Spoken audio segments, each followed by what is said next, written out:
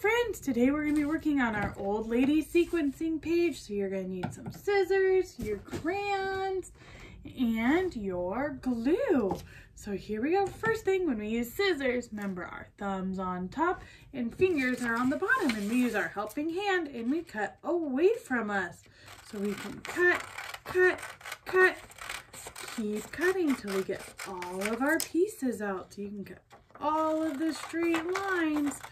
So cut, cut, cut, cut, cut. We have one more. Cut, cut, cut. And you can put that to the side and you can cut out all of your pieces. We have the rose, the old lady, some glitter, the card, and the jewel. Then we have a kiss. We have Happy Valentine's Day, the lace, some hearts, and some candy. So here we go. Now that we have all of our pieces, you can put the scissors to the side and we can put them in order. So here we go. Let's see if we can remember from our story. So let's see the first thing. What was the first thing that the old lady swallowed? She swallowed a rose. That's right. She swallowed the rose. So let's see if we can find the rose. There it is. And you can add some glue and put it on number 1. So she swallowed, first she swallowed the rose.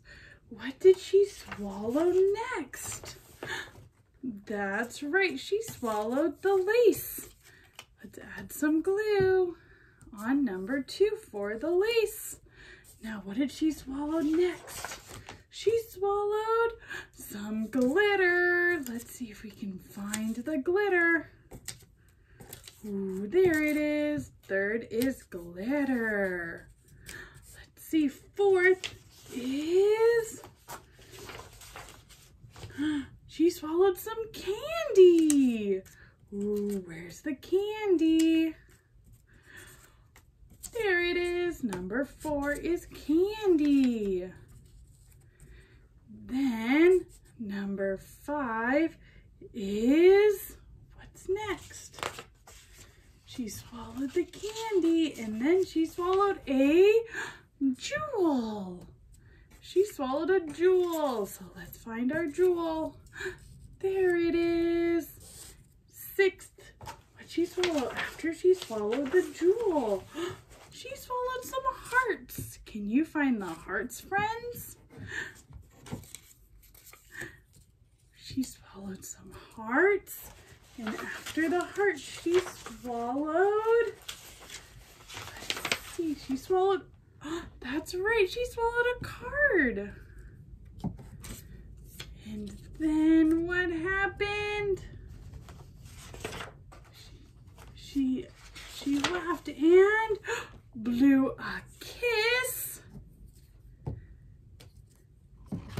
And she said, Happy Valentine's Day. So you can have that.